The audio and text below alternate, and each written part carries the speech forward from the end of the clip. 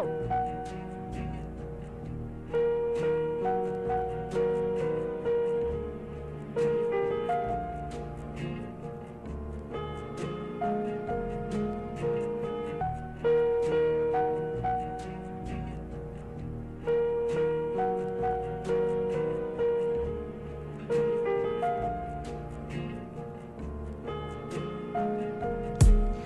once knew a nigga whose real name was William. His primary concern was making $1 million, being the illest hustler that the world ever seen. He used to fuck movie stars and sniff coke in his dreams. A corrupted young mind at the age of 13. Nigga never had a father and his mom was a fiend. She piped down, but for every year she was sober. Her son's heart simultaneously grew colder. He started hanging out, selling bags in the projects. Young chicks looking for hit and run prospects.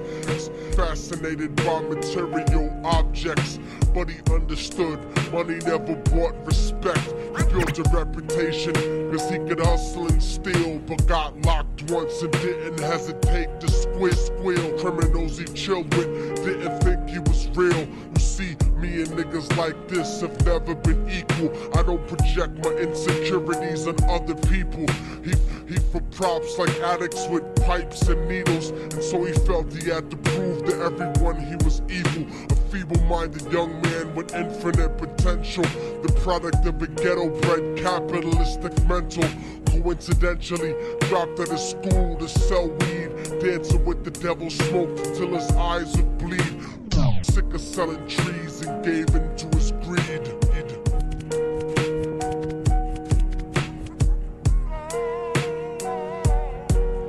Everyone tryna be trife, never face the consequences. You probably only did a month for minor offenses. This a nigga doing life if he had another chance. But then again, there's always the wicked that knew in advance. Dance forever with the devil on a cold cell block. But that's what happens when you rape, murder, and sell rock.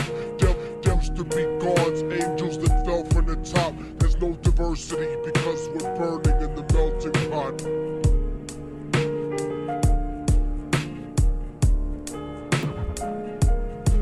So Billy started robbing niggas, anything he could do to get his respect back in the eyes of his crew. Starting fights over little shit up on the block. Stepped up to selling mothers and brothers to brothers dock. Working overtime, making money for the crack spot. Hit the jackpot and wanted to move up to cocaine, fulfilling the Scarface fantasy stuck in his brain. Tired of the block niggas treating him the same. He wanted to be major like the cutthroats and the thugs. But when he tried to step to him, niggas showed him no love. They told him any motherfucking coward can sell drugs. Any bitch nigga with a gun can bust slugs. Any nigga with a red shirt can front like a blood. Even Puffy smoked the motherfucker up in the club. But only a real thug can stab someone till they die. Standing in front of them, staring straight into their eyes. Realized that these men were well guarded, and they wanted to test him before business started. Suggested raping a bitch to prove he was cold-hearted. So now he had a choice between going back to his life or making money with made men. Up in the sight, his life is about cars and ice. Made him agree, a hardcore nigga is all he ever wanted to be. And he met them Friday night at 2:45.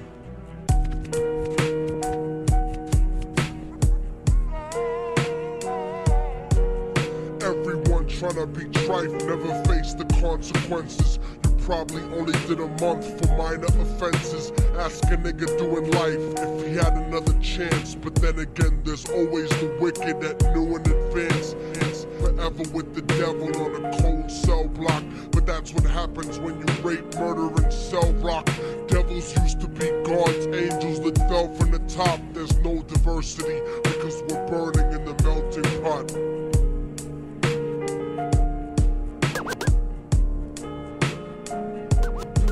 They drew drove around the project slow while it was raining, smoking blunts, drinking and joking for entertainment, until they saw a woman on the street walking alone, 3 in the morning, coming back from work on the way home, when someone quietly got out the car and followed her, walking through the projects. The darkness swallowed her. They wrapped her shirt around their head and knocked her onto the floor. This is it, kid, now you got your chance to be raw. Billy yoked her up and grabbed the chick by the hair and dragged her into a lobby that had nobody there. She struggled hard, but they forced her to go up the stairs. They got to the roof and then held her down on the ground, screaming, "Shut the fuck up and stop moving around." The shirt covered her face, but she screamed and clawed, so Bill stomped on the bitch till he broke in her jaw. Them dirty bastards knew exactly what they were doing. They kicked her until they cracked her ribs and she stopped moving, blood leaking through the cloth. She cried silently, and then they all proceeded to rape her violently. Billy was made to go first, but each of them took a turn, ripping her up and choking her until her throat burned. Her broken jaw mumbled for God, but they weren't concerned. When they were done and she was lying bloody, broken and bruised, one of them niggas pulled out a brand new 22. They thought she was a witness for what she'd gone through, and if he killed her, he was guaranteed a spot in the crew. He thought about it for a minute. She was practically dead, and so he leaned over and put the gun right to her head.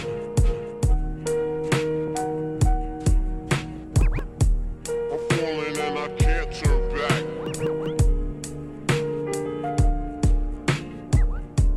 I'm falling and I can't turn back. Right before he pulled the trigger and ended her life, he thought about the cocaine with the platinum and ice.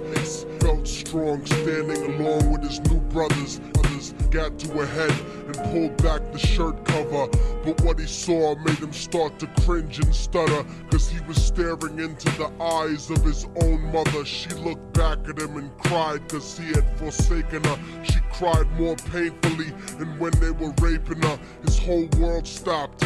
He couldn't even contemplate. His eruption had successfully changed his fate, and he remembered how his mom used to come home late, working hard for nothing, cause now what was he worth? He turned away from the woman that had once given him birth, and crying out to the sky cause he was lonely and scared, but only the devil responded cause God wasn't there. And right then he knew what it was to be empty and cold, and so he jumped off the roof and died with no soul. Oh, death takes you to a better place, but I doubt it. After that they killed his mother and never spoke about it. And listen, cause the story that I'm telling is true, cause I was there with Billy Jacobs and I raped his mom too. And now the devil follows me everywhere that I go. In fact, I'm sure he's standing among one of you at my shows, in every street cipher listening to Little Thug's flow. You go standing right next to you and you wouldn't know. The devil grows inside the hearts of the selfish and wicked. White, brown, yellow, and black color is not restricted. You have a self-destructive destiny when you're inflicted.